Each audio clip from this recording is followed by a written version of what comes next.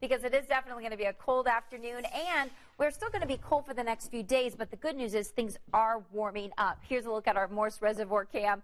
You can see that there's some ice there on the lake, but a beautiful blue sky. And notice the flag, it is whipping in the wind right now. We have gusts around 20 to 25 miles per hour. Still a lot of snowpack even in Nashville, but a lot of that is going to be melting away over the course of the next several days. Here's a look at our satellite radar. Pretty quiet all across the United States. Not a lot going on.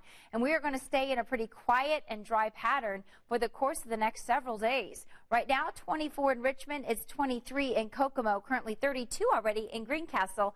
We do have breezes out of the south, but those wind chills, wow, still making it feel like it's in the mid-teens, and really going to see those breezy winds continuing through the afternoon, keeping it quite cool.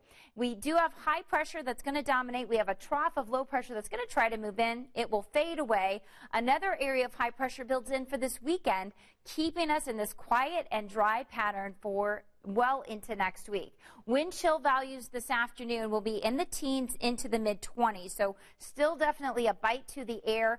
Bitter cold for most of you, and those winds will be out of the south. So that wind allowing that warmer air to move in, but we still have that very deep snowpack on the ground with gusts this afternoon around 25 miles per hour. Sunshine this afternoon, high of 34. By 8 p.m. tonight, we'll be in those mid-20s with those clear skies, and then we'll see those wind chill values still significant through the afternoon in the teens, dropping back into the teens later on tonight. So at best, it feels like it's about 25 degrees, which was our high yesterday. Tonight, we'll drop back into the mid-teens. 14 will be the low in Muncie, 16 in Kokomo, and 18 degrees will be the low in Columbus.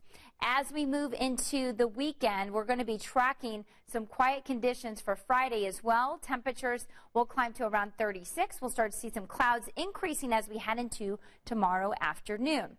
For the weekend, we're going to see the return of 40-degree temperatures. So while that is still chilly, it's actually above average. Temperatures on Saturday will climb to around 40 degrees, and we'll see partly sunny skies. And we also have this warming trend that's also going to be pushing in throughout next week. So we're going to be running well above average, 15 to 20 degrees above average. 34 will be the high for today, 15 tomorrow morning, 36 for Friday afternoon. As we get into the weekend, we're tracking the 40s, so low 40s for the weekend, mid 40s for the start of Christmas week. Christmas Eve day, 46. It'll be cloudy but dry, and we're not going to have a white Christmas for Christmas Day. We'll start off at 30 degrees with a high of 48.